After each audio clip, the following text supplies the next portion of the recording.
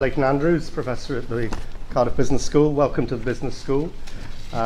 We like to portray ourselves here at Cardiff Business School as a public value business school, which means we're focused not only on the economic issues around business, but also business's wider role in respect of social and environmental issues as well. And it's been very much part of our mission over recent years. It's been part of the way we conduct ourselves in the business school. It's integrated into our teaching and into our research as well. I'm delighted this morning that we have the Cabinet Secretary of Finance, Mark Drakeford, with us. I'll say a few words about Mark in a moment. But as you'll be aware, this is one of a regular series of seminars that we have here in the business school, organised by our executive education team, and welcome to our executive education suite. The next event will be on the 13th of November with ONS, Office for National Statistics, talking about management practices and productivity at that event. We're always delighted to have a number of business organisations involved in sponsoring the activities of the executive education team. And can I just ask this morning Adrian James from Bruton Knowles, who are our sponsors today, just to say a few words. Thank you, Leighton. Good morning, everyone. Nice to see so many faces here.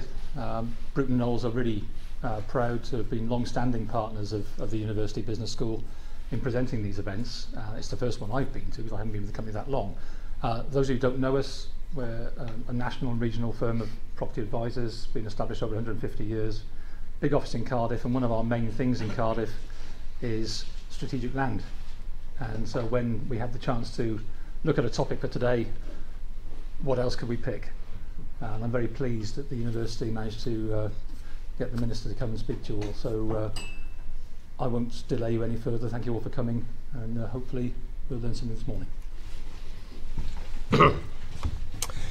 Thanks, Adrian. Well, I'm very pleased to welcome former colleague Mark Drakeford, Cabinet Secretary of Finance, to talk on the subject of vacant land tax, an interest that I know that we've shared from previous conversations when I was in the Assembly and in government myself. Mark is currently the Cabinet Secretary of Finance, formerly Cabinet Secretary of Finance and Local Government. Been the Assembly member for Cardiff West since 2011, but of course has had 20 years involvement in devolution, having formerly headed Rhodri Morgan's political team as Special Advisor in the Welsh Government when Rhodri was First Minister. Mark also has a long-standing connection, of course, with this university as a former Professor of Social Policy here, and retains a role in that sense, an honorary professor.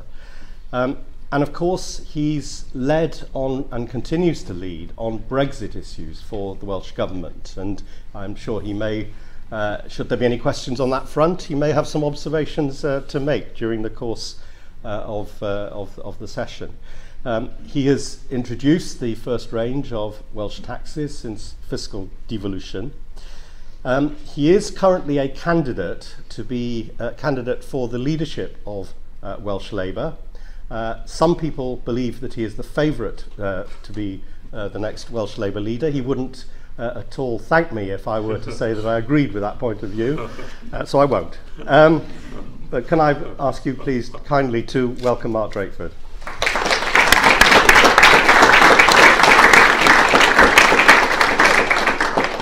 Wel, Leighton, diolch yn fawr am y gyflwyniad garedig. Diolch yn fawr I chi gyd am ddod bore yma. Thank you all very much indeed for the opportunity to be here this morning. Looking forward to a discussion as much as just a presentation on the issue of a vacant land tax for Wales.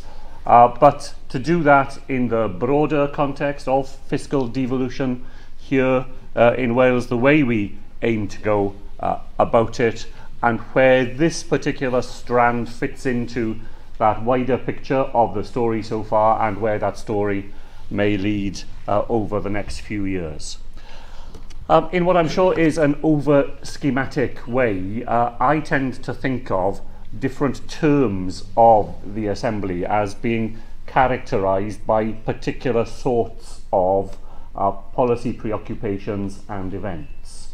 So we are 10 years this year as the anniversary of the Jerry Hotham report into the Barnett formula, the way that money operates across the United Kingdom, and fiscal devolution really does have its roots in that really important work that Jerry did back then in the 2007 National Assembly term.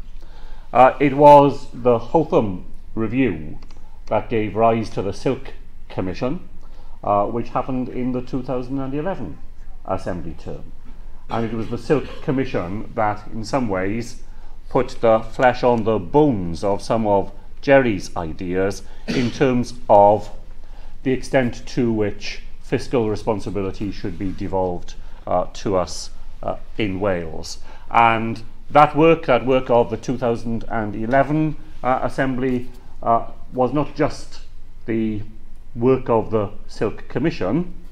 It led to the 2014 Wales Act, and it led my predecessor, Jane Hutt, to do a lot of the heavy lifting of fiscal devolution in putting in place the machinery that would be needed in the current Assembly term to actually discharge some of these new responsibilities. So it was while Jane was the Finance Minister, for example, that the Welsh Revenue Authority, the legislation that led to the Revenue Authority, was taken through the Assembly, and I will go from here this morning to the Welsh Revenue Authority to mark the fact that it is exactly 1 year to this month since the first meeting of the Revenue Authority Board. And there's a board meeting today, and I'm going to attend it to mark what I think has been a remarkably successful start to the complex business of creating a new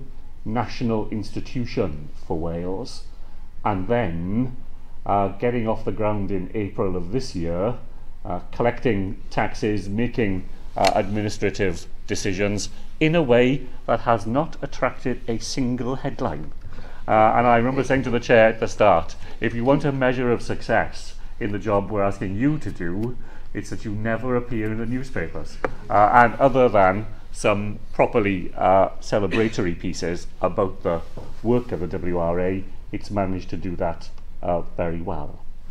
So this is the first ever Assembly term. In fact, as we very often say, the first time for 800 years that taxation decisions that apply in Wales have actually been made in Wales. And we got off to a very modest start this time last year when I laid the draft budget in front of the Assembly in October 2017. I set for the first time rates and bands for Wales in land transaction tax, the successor tax to stamp duty land tax here in Wales.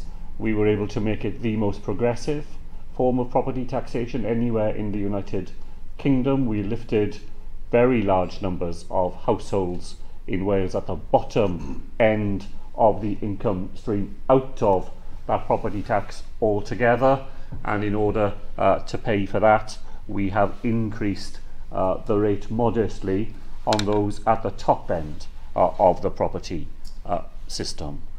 We also set rates and bands for landfill disposal tax, a small tax, a tax designed to be to put itself out of business, because the idea is that by taxing waste going to landfill, you persuade people not to do that, and so the tax diminishes over time. But nevertheless, a very important policy tool, not a revenue raising tool, but a behavioural tool, and I'll say a bit about that in relation to a vacant land tax in a moment. And earlier this month, I set Welsh rates of income tax for the first time ever, and they will come into force in April of next year. Now, consistent with the messages that we've had from businesses and from others who have an interest in this field, I have taken what I think is a relatively precautionary approach to these things. I regard next year, as far as income tax is concerned, as a year in which we bed the system in, and we try to make sure that the significant changes in the administrative machinery that are required to set Welsh rates of income tax work effectively. Some of you will know that when this happened in Scotland, and we're a year or two behind Scotland in a lot of this, there were a number of people in Tunbridge Wells who received letters from HMRC telling them that they were going to be paying Scottish rates of income tax. I've often thought I would have liked to have been in the room when those letters were opened, and there were people in Scotland who didn't get a letter at all. Now, HMRC tell us that they've learned lessons from all that experience, and that the introduction of Welsh rates of income tax will be smoother than that.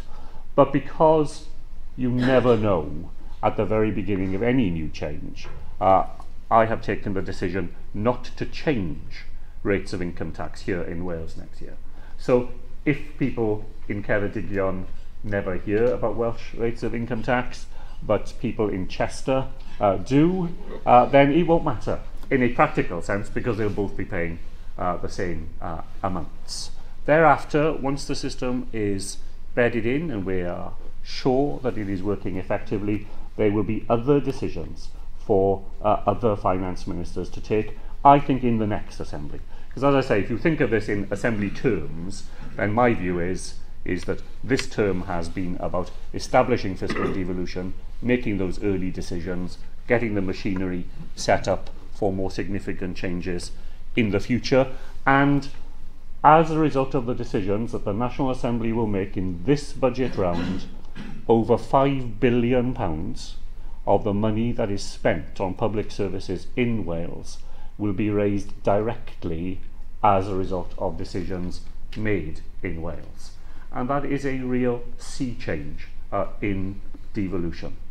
We were for a long time what people in Scotland used to taunt the original Scottish Parliament as being a pocket money parliament.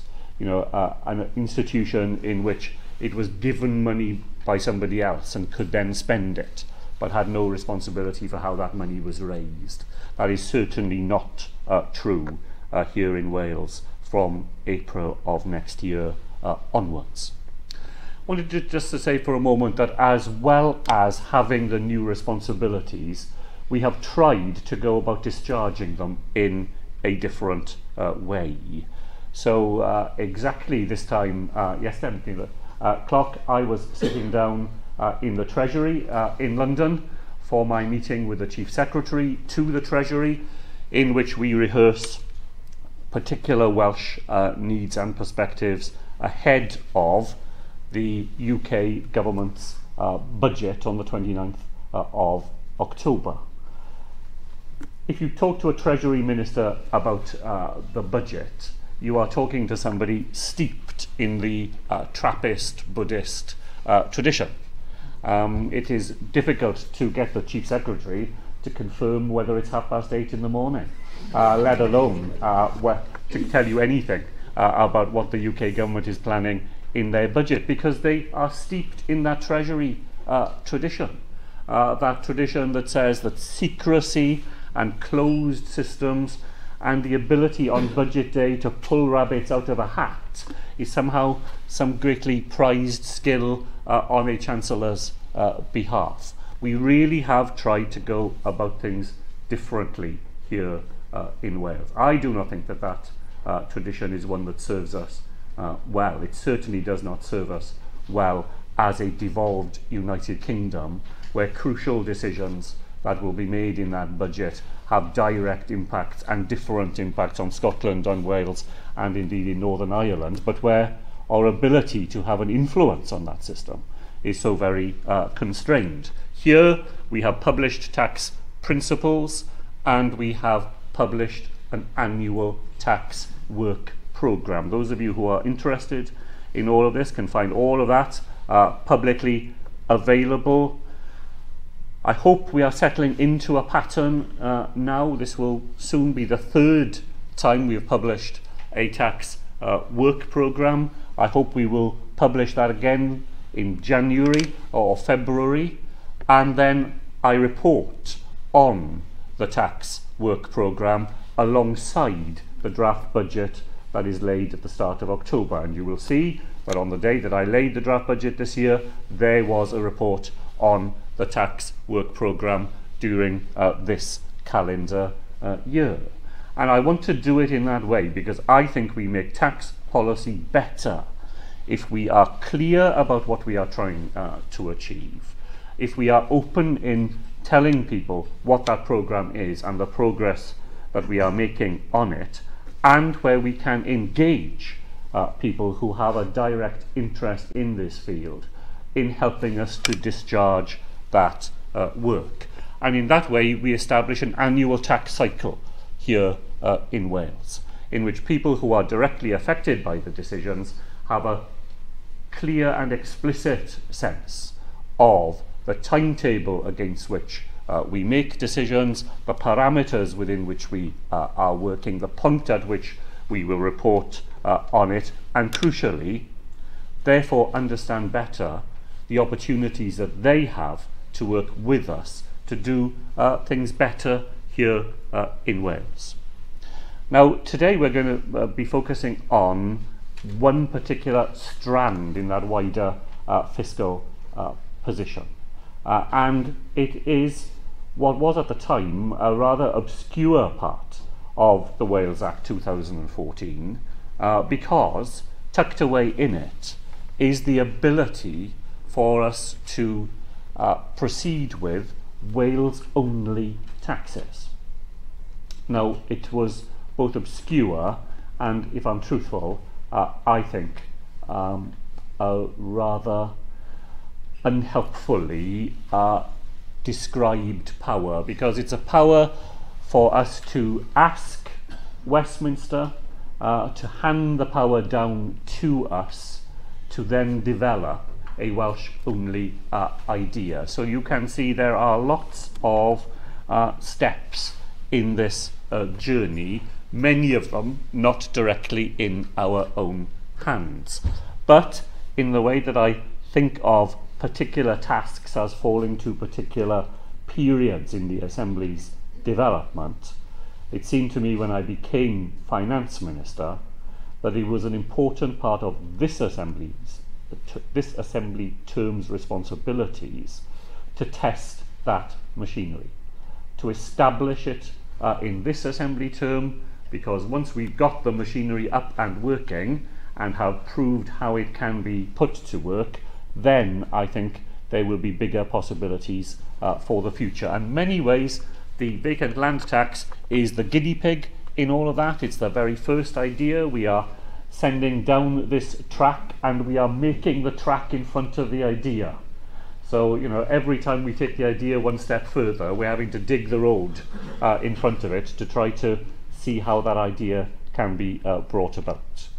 Now, some of you will know that we started with a conversation with people in Wales about all of this. Did people feel there was an appetite for developing Wales-only taxes?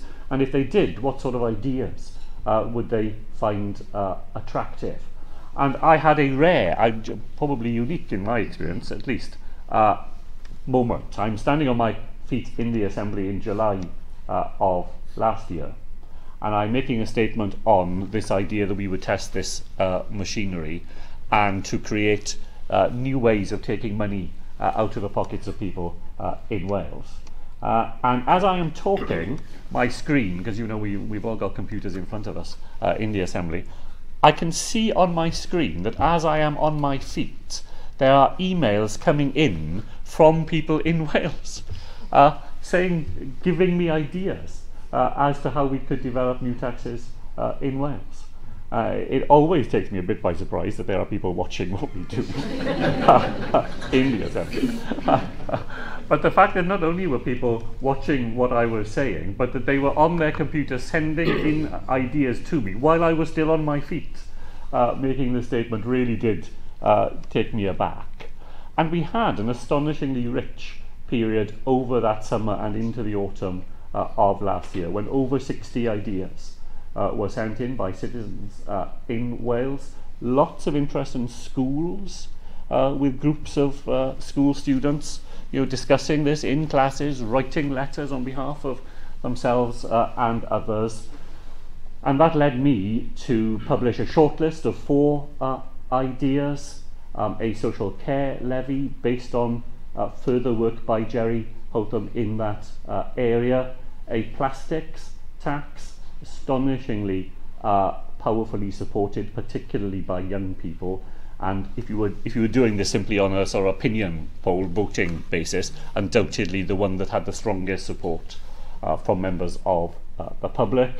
A tourism tax at a local area, providing local authorities with a permissive power to create a tourism tax in their own areas, and a vacant land tax.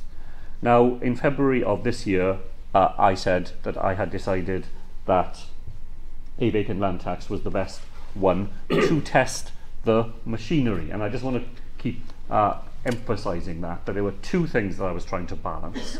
One, the importance of the idea, and wanting to take forward an idea that had a genuine policy relevance to us in Wales, but also an idea that would allow me to try this new machinery out for the first time.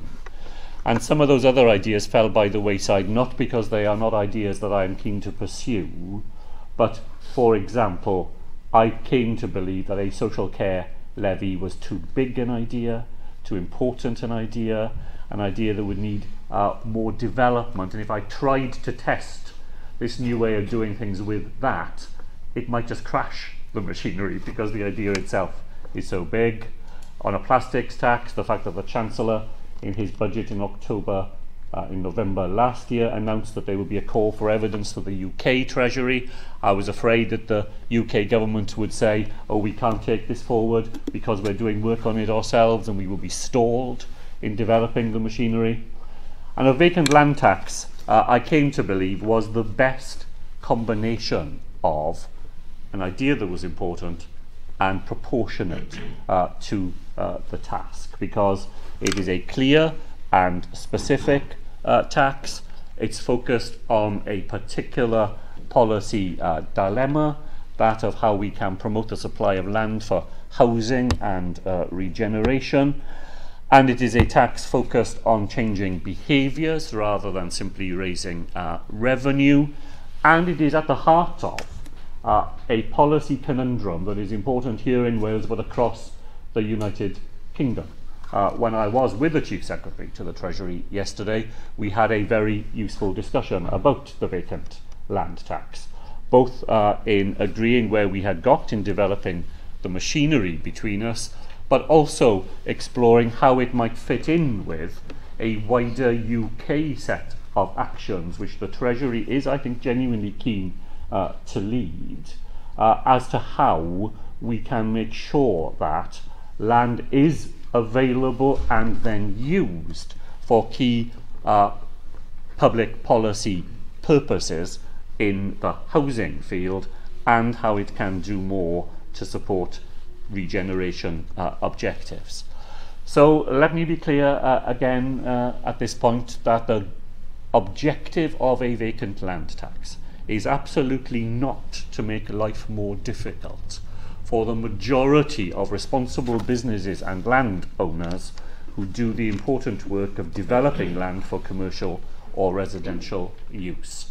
The aim is to bring about change in the behaviour of a minority of people who tie up land that could be used to the benefit of people and of communities. And I don't think there is any doubt that this is a genuine problem. I do hear from people who say, oh, where's the problem? What are you trying to solve here?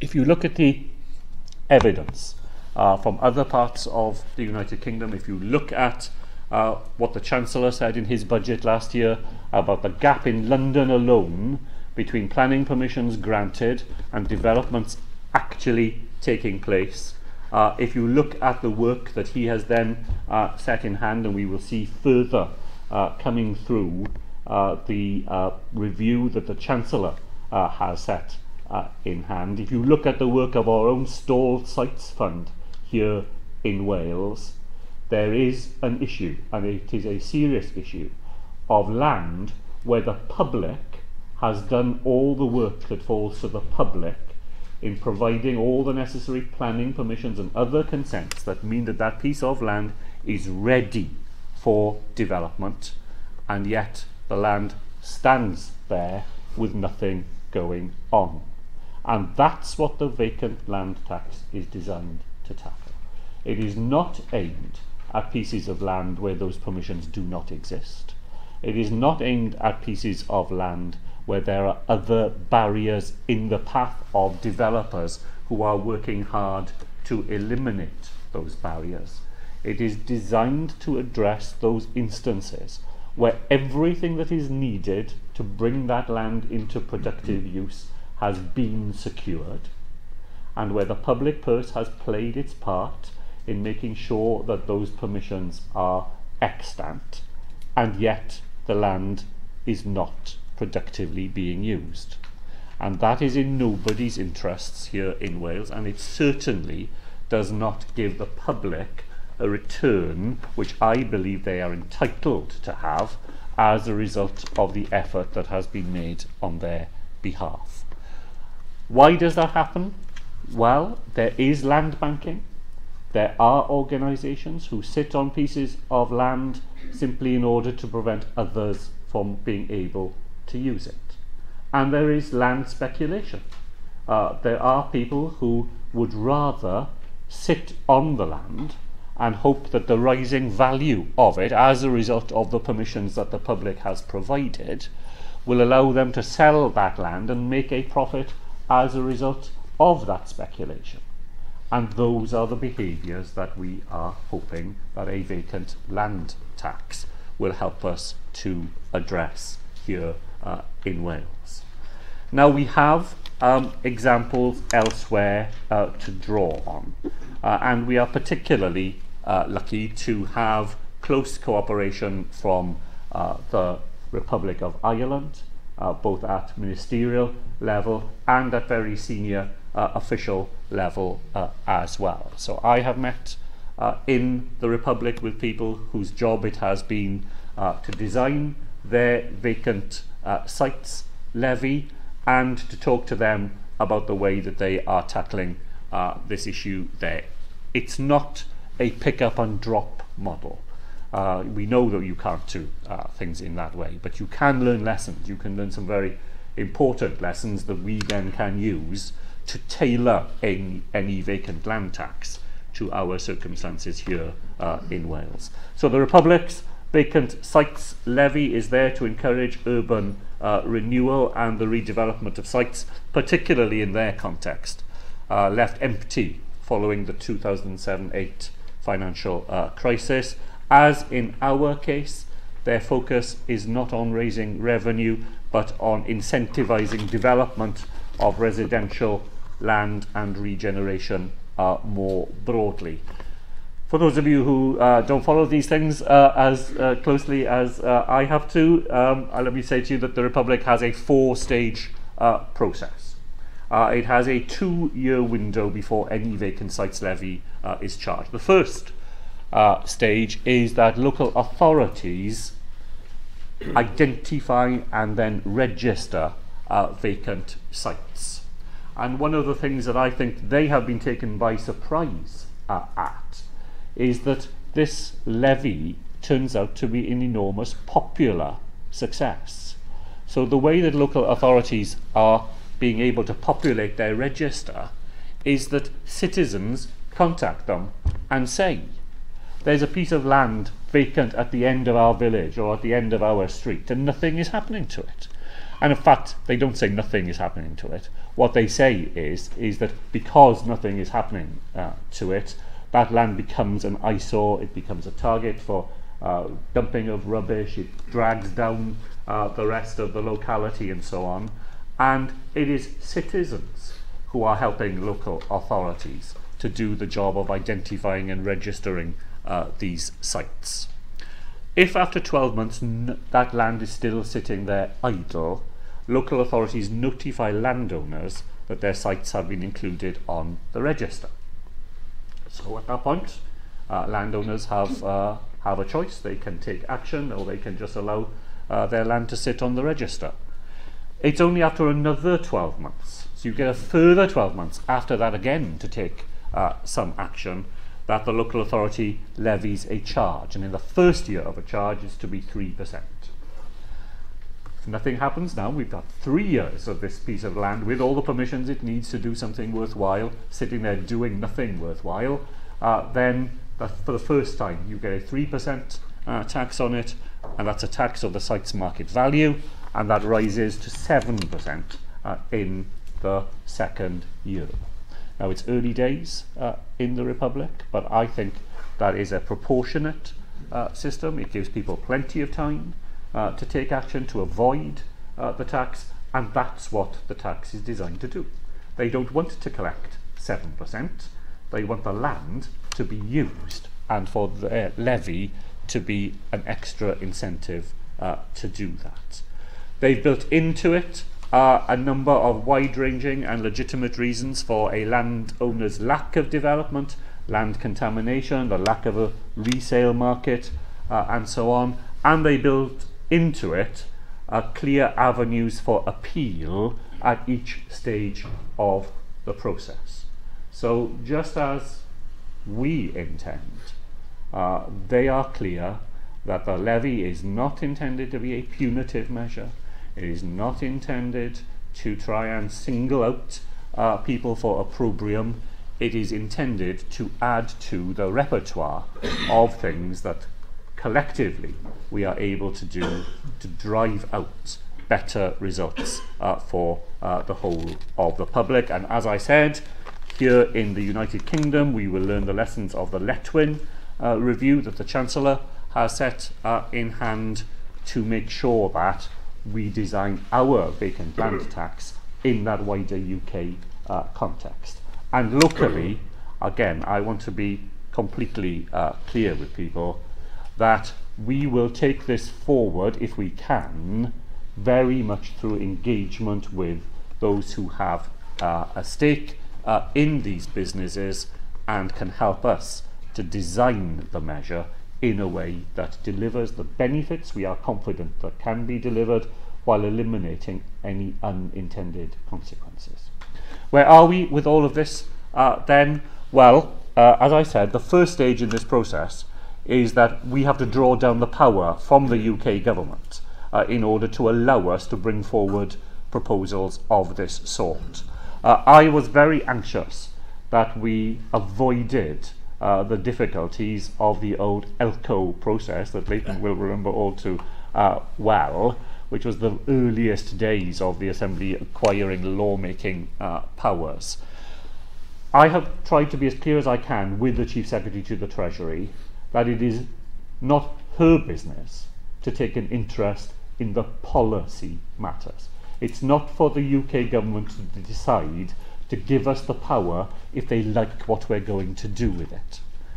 Their job is to test whether this is a power that is genuinely devolved in the devolved area, that we are not going to use it in a way that would affect UK-wide tax receipts, and that there are not unintended consequences at a UK level. And I am actually pleased to say that those discussions with the UK government have been quite productive, that I jointly signed with the Chief Secretary to the Treasury a protocol for this earlier this year, in which the Treasury will look at the things that are genuinely relevant to the Treasury, and so long as we can satisfy them on those tests, then the power will come to Wales.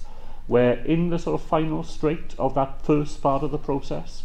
I hope that by the start of next year, we will have passed all the tests which it is fair for the Treasury to lay down. I'm confident we can do that.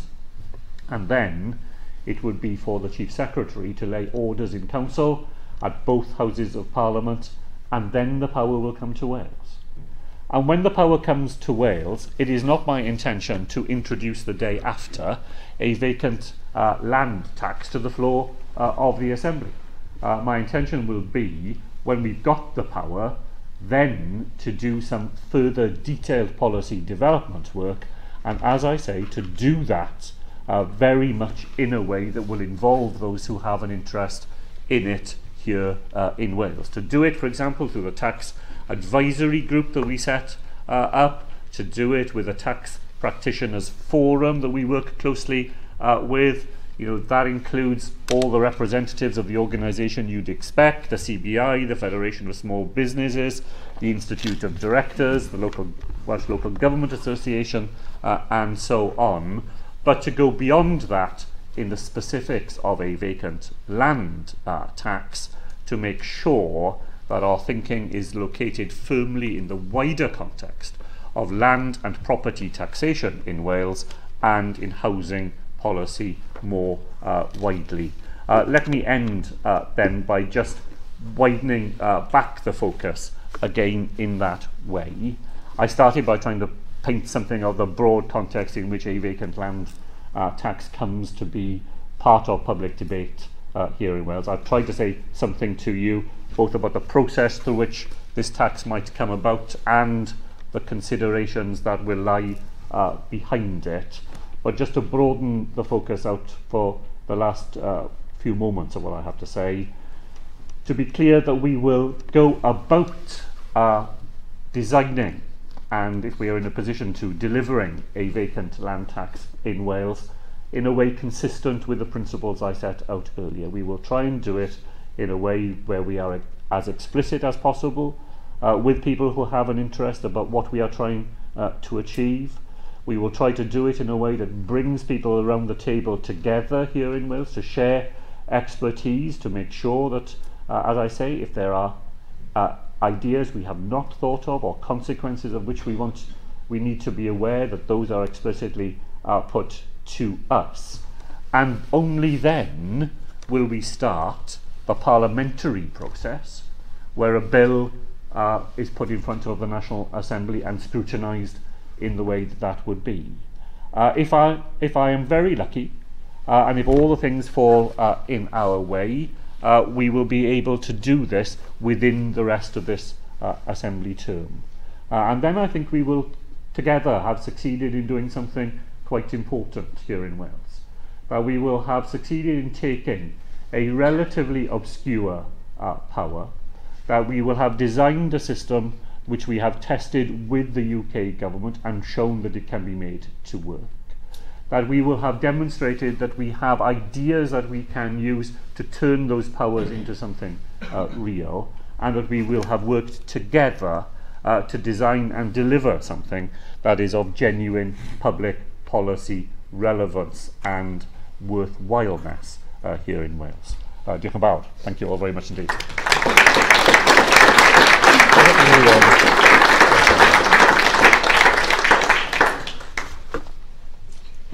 Okay, I think very thorough, very thought-provoking contribution from Mark. Just a couple of quick observations. It seems to me that Mark's given us not only the thinking around the policy, but also the background to the process of how this has been developed within Welsh Government and between Welsh Government and the UK Government. I'm very pleased you're avoiding the perils of alcoholism that we used to suffer from in the law in Wales. But it sounded to me like also a very interesting kind of public value case study potentially for the future. When you think about what is being done here is the public has invested in the creation of value through the granting of planning permission and other consents. And then that public value needs to be brought into fruition, if you like, is through the creation of the vacant land tax. So I hope some of that has been directly relevant, let me say, to my students who are coming to a seminar on the Cabinet this afternoon and my ministerial module. So that's also directly useful and relevant to me. Anyway, we welcome questions and contributions. We have a roving mic, as you know this is being live streamed. So if you could wait until the mic arrives, but feel free to ask questions to Mark. Who wants to go first? What? I spy Professor Calvin Jones. Yeah, thanks very much, Mark. I have absolutely no argument with the need for a vacant land tax or the way in which you're delivering it. A slightly wider question. Us in this business school have argued for decades now for the need for something like a Welsh Revenue Authority even in advance of the need for it, if you like. So we were in a position to move when we had sufficient powers. But what we also argued for is something like an OBR, Office of Budget Responsibility, or as they have in Scotland now, a situation where Strathclyde Business School does quite a lot of work with the Scottish Government to work out what the implications are of, I mean, particularly, I guess, income tax in terms of migration, interregional migration and so on. So I was wondering if you could tell me where we are in terms of how we develop our analytical capability around taxes, to be able to understand what the impact of some of this is on the wider Welsh economy. Well, thank you, Kevin. Look, that's a very important question. I can explain to you where we are at the moment on it. So we concluded something called the Fiscal Framework with the UK Government in December of 2017. It commits the Welsh Government to commissioning independent oversight of our tax forecasting during these early stages, and then requires us to move on simply from having an independent look at our own work to having a body that provides its own tax forecasts for the Welsh economy. So the first stage of it, the oversight of our own tax forecasting, has been carried out by Bangor University. And again, when I laid the draft budget at the start of this month, I laid Bangor's report on the tax forecasts that lie behind the decisions that I was making. So it's their independent oversight of it. I think it, by and large, gives a fairly clean bill of health to the assumptions that we are making, and has a series of suggestions as to how we can improve the methodology that is used inside the Welsh Government for these purposes. We have now agreed how we will discharge the next stage. So this is our responsibility to set up a way in which not simply our own forecasts are overseen, but independent forecasts are produced, which I then have to take into account, but which are available to our Finance Committee and everybody else to see whether they think we are making the right decisions. There were a range of options for that. In the end, what we have decided to do is to establish a separate contract with the OBR itself to carry out specific and separate pieces of work for Wales. It's not a solution without some downsides, I have to say that, but in the end there is no organisation with greater resource, with greater track record, with greater independence from government than the OBR. Again, we had some useful cooperation from the Treasury and Treasury ministers in changing some of the rules of the OBR to allow them to carry out independent work for Wales and for Welsh ministers specifically. We will fund it. They will increase their presence here in Wales in order to do it. They will provide 2 reports annually to Wales, one alongside the draft budget, and then a further report alongside the final budget in December, which will allow them to use the second quarter information that they will have at that point, in which they don't have in September. I'm looking forward to it. I think, in the sense we talked a bit today, that a lot of this is about building a new set of capacity in Wales and a new set of governmental arrangements to allow us to take on these new fiscal responsibilities. I think it'll be an important addition to all of that. Question here.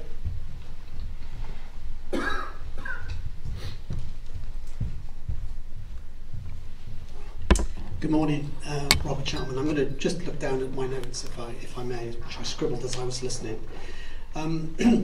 I understand the principle of what's been proposed, but I'm just wondering whether there is a danger of shooting yourself in the foot, so to speak, vis-a-vis the promotion of housing and regeneration.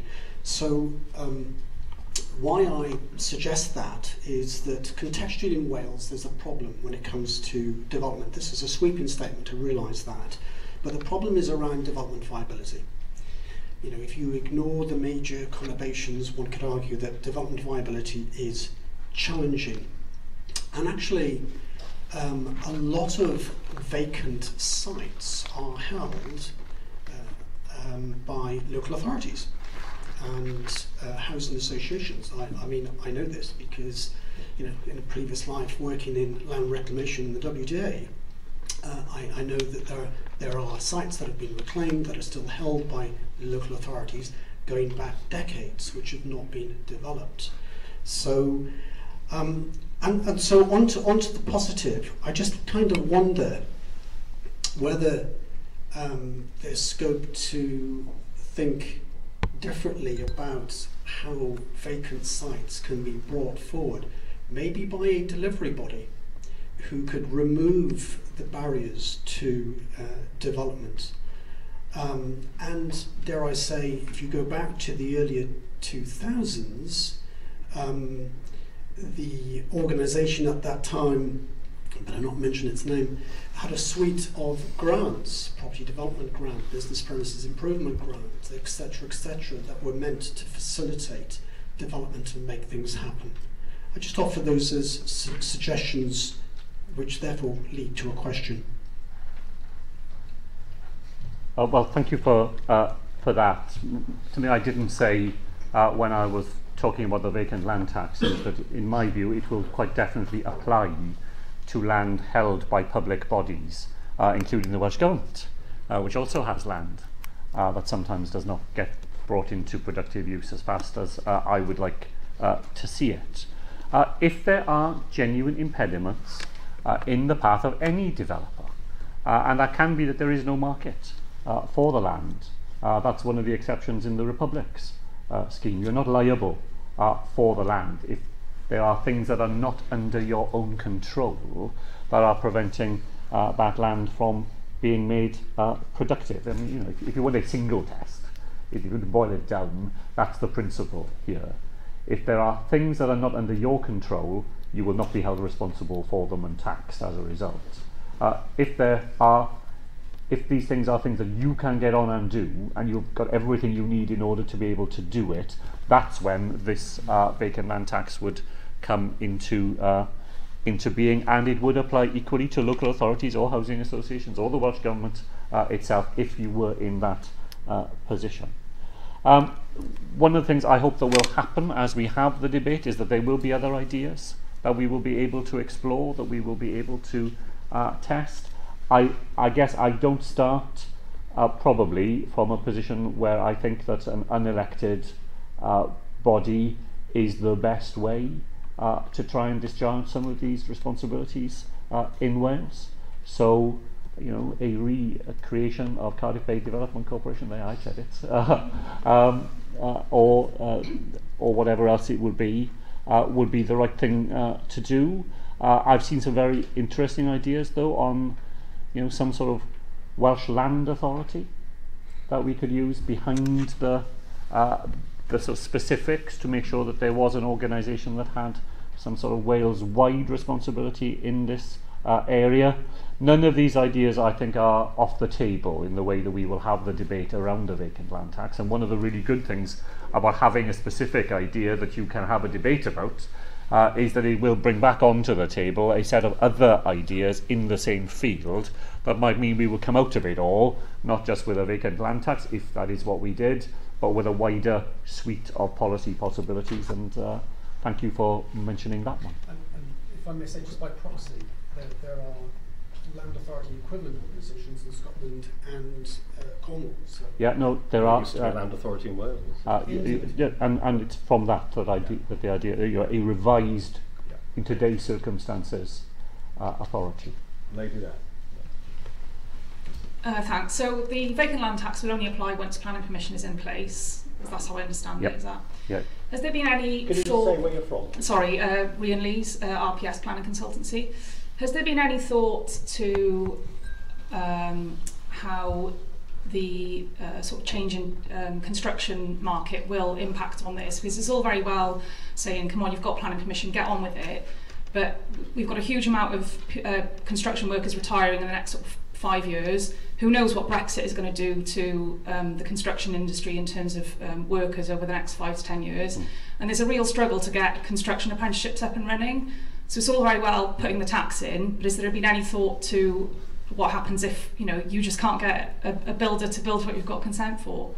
Yeah. Well, look, can I just go back to the basic principle I outlined a moment ago? That if the land is not being developed for reasons that lie beyond the control of the developer, then the tax would not apply. So if someone is doing everything they can to bring that land into productive use, and there simply aren't the hands on deck to allow them to do it, then that would fall within that principle, wouldn't it? So we want to try and work with people to think about how we can make that principle operative in that set of circumstances. And certainly the question is very relevant in the wider sense. Yes, the Welsh Government does all sorts of things, working with the industry, working with the Construction Training Board and so on, to try and make sure that we do more to try and bring on an indigenous supply of people who have the skills that we will need to carry out these really important jobs in the future here in Wales.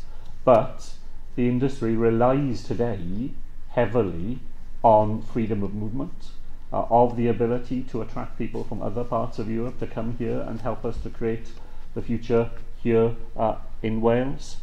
And Leighton said in the introduction that I do Brexit by and large for the Welsh Government at the day-to-day level. I was in London on Thursday of last week on the Joint Ministerial Committee on European negotiations, and we did have quite a difficult falling out moment in that meeting, in which we discussed the issue of migration. So this is the first time for a while that the JMC has discussed migration. The Minister from the Home Office with responsibility came to the meeting. And both Scotland and myself on behalf of Wales had to make clear in fairly unambiguous terms that the current set of proposals from the UK government on migration will only exacerbate the difficulties that Brexit is already likely to create for the Welsh economy, rather than to mitigate those difficulties. So the proposals of the UK government to create a two-tier system in relation to skills, that absolutely doesn't work. I think it's morally indefensible myself. I think people have all sorts of skills, whether it's the skills you need to be providing care in a care home, or whether you are a brain surgeon that you are attracting from another part of the European Union. And the sort of skills that were being talked about then in the construction industry would undoubtedly not be covered by the UK government's definition of a higher skilled worker. That an arbitrary salary threshold simply does not work for Wales. If you think that £50,000 is your starting point, and if you can't come out £50,000 as a worker, you're not welcome to come to Wales, then that simply flies in the face of the circumstances we know that we see here. So I think as our discussions on a vacant land tax proceeds, we will have to be very careful that they reflect any changing contexts. And an adverse Brexit, a hard line, crash and burn Brexit, will create a different context, not simply for this one fairly niche and specific strand in our thinking, but far, far more widely than that as far as the Welsh economy is concerned. Oh yes. Sorry, over to your right. Minister Borodar, good morning. Roger Bassett Jones, Business in the Community. Bit of a novice to this, admittedly, but could you give us a flavour of what percentage of land potentially available in Wales is being banked or speculated currently? And secondly, where is it most acute geographically? Well, thank you for that, and part of the work that we will need to do as we move into the more detailed phase of policy development is to be able to give you a better answer to that question. I think the best proxy we have is the vacant land the stalled sites work that we are doing as a Welsh Government, where we are providing £40 million to assist local authorities and others to bring sites which currently are not being developed into a position either where they can be sold for development or where development itself can take place. And there are some 400 sites. I'm looking for some help from somebody. Yeah, there are some 400 sites that are captured within the current parameters of that stored sites fund. And to be honest, that was without having to go out and search for them. Those were just the sites that came in at the first sort of, right around for information around the system. So I think you can see from that there is a significant issue here in Wales. If we try and draw conclusions from work elsewhere, and you can't do it exactly, but if you look at some of the stuff that the Chancellor used in his autumn budget last year, you will see some places where under half of planning permissions actually turn into housing development in parts of England. I don't think that the position is as acute as that here in Wales, but it gives us some broad parameters that allow us to conclude that there is an issue here, that the issue does apply in Wales as elsewhere, and that as we do the detailed work on the policy, so we will drive out some of the specifics in relation to numbers of sites where we think this would apply and whether or not they are concentrated in some areas. And I'm absolutely prepared to listen carefully to some of the things that housing associations, for example, going back to the last question, tell us about the fact that it takes longer to bring land into productive use in some parts of Wales than others. And if there is a geographic pattern that emerges as we look at it, and if we learn that there are particular reasons why it is harder and longer to bring about development in some places than others, then I'd want a tax that was fine-grained enough to be able to reflect that. Question here, back and another one here.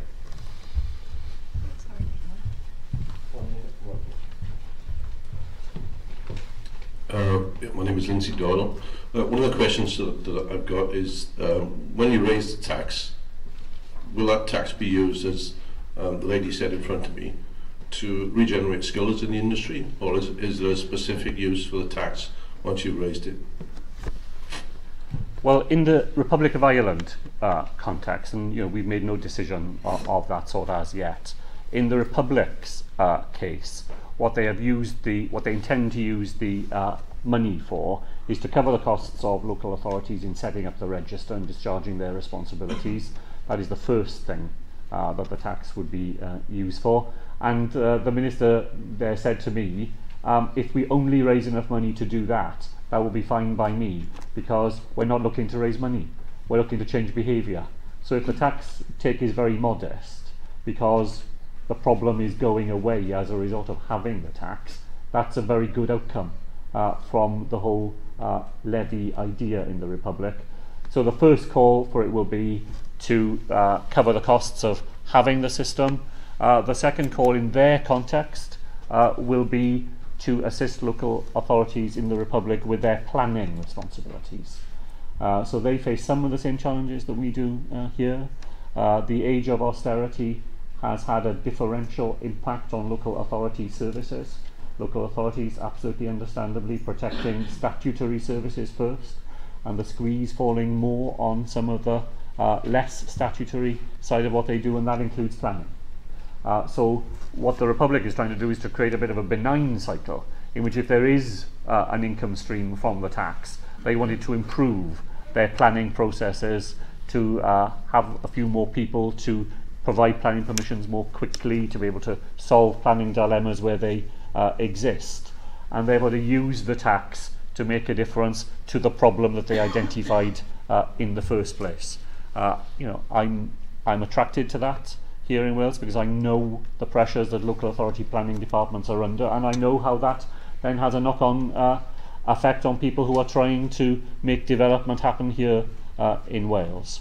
But we haven't come to any conclusions, Lindsay, of exactly how any money will be used, and there will be other possibilities, including, as you said, using money that was raised to try and invest in the future workforce, if that's a, no, not if, because we know that that is another blockage in the path of swift and effective development. Hi, Sarah Scott, CHC. It kind of goes back to what you mentioned about local fine-grained policy, because I wondered what you thought about having the balance between a national, clear, simple tax policy and local discretion in implementing that, because I believe that Republic of Ireland have experienced some problems of inconsistency across the local authorities, and I know that that's an issue elsewhere in discharging duties. So I wondered how you thought we might balance that. Okay. Thank you. That's a very good question and a very big topic. I can tell you where personally I stand in the big debate on it. Whether that solves all the problems you've identified, I doubt. But my own take on it is this. My own preference is this. I think the job of Welsh Government is to set out clear national rules, clear national policies, but that we ought to be more willing to leave implementation to local authorities that are closer to their local circumstances, that are able to take into account some of the issues that Roger, I think, raised earlier about the way that things are different in different places in Wales. Now, the downside of that is, as you said, that it can lead to what appear, at least, to be inconsistent decisions, because the way that one local authority is implementing the rule book looks different to the way that a different local authority is. And you don't want a system in which there is arbitrary difference at an implementation end. But you do want a system in which the local circumstances can genuinely be taken into account in making a policy effective. So it's not an easy balance to get right, that's for sure. My belief in principle is, as I said, clear national policies, quite a lot of discretion in the hands of local authorities at the point of implementation. If you can get that right, then I think you've got a balance that allows you to try and get the best of both those worlds. Last question, John. John Pusey, Shelter Cymru. I wonder if I could ask a broader question about taxation and the impact on citizens in Wales. I'm thinking particularly of council tax, the most regressive taxation system we've got. And a very welcome announcement by the Welsh Government exempting young care leavers. But I know, Minister, you've been concerned about the issue of council tax in terms of addressing that reform of that in the longer term. I wonder if you could just give us your thinking on where we are in that those changes. Yeah, thank you, John. So a vacant land tax does sit, in that sort of slightly niche place in a much broader set of debates that I think we need to have here in Wales. So the big questions amongst them are, the balance between taxing income and taxing property. Have we got that right here in Wales? Does tax devolution give us an opportunity to revisit that in some way? And as far as the council tax is concerned, I am quite keen to bring to the surface, and then as far as we can, to resolve in one way or another that long-standing debate as to whether or not the council tax is, with all its very many imperfections, is the best that we can do in a fallen world. And therefore we have to resolve ourselves to stick with it and to make the best of it, or is there a better way altogether? So I am on record over previous incarnations when I used to work in the university here of being attracted to land value taxation, LVT, but I am also very keen in Wales that we move on from a rehearsal of the theoretical advantages and disadvantages of LVT, and to ask the question about what would you actually need in Wales if we were to try to make a reality of that different form of taxation.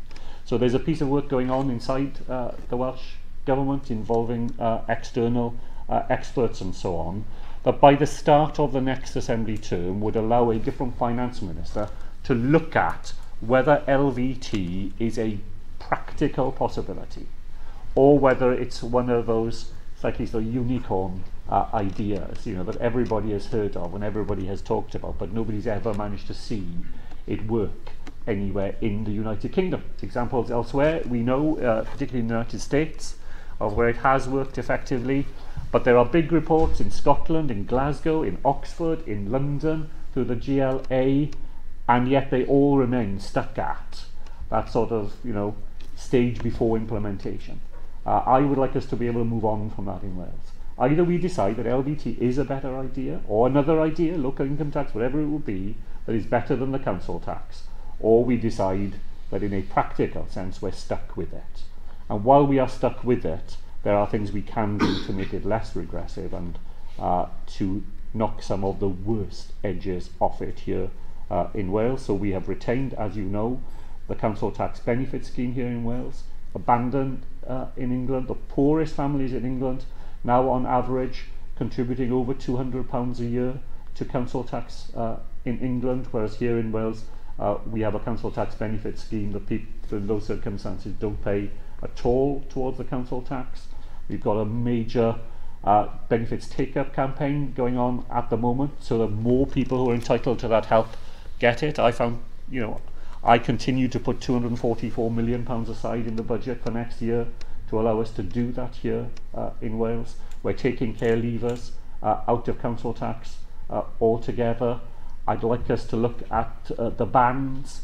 Could we do more, you know, to extend the bands at the top end and take a few more people at the bottom end out of it? So that's where we are in the Welsh debate, trying to get a different sort of discussion about alternatives to council tax, which is grounded in the realities of how you could actually, or as it might turn out, actually can't make those things happen. If we can, there'll have to be some, you know, significant decisions about how we move from the council tax to that different system.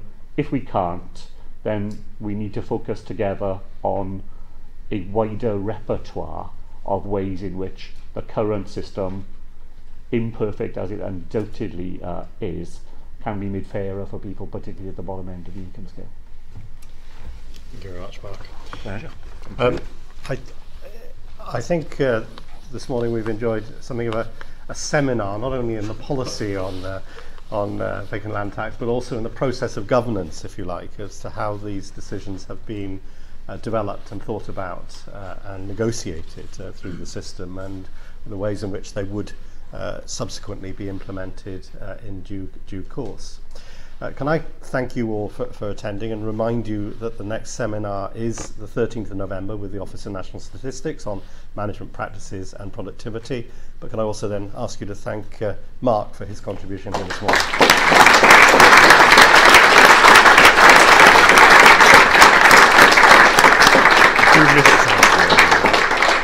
Thank you. And there is still coffee and croissant, so help yourselves.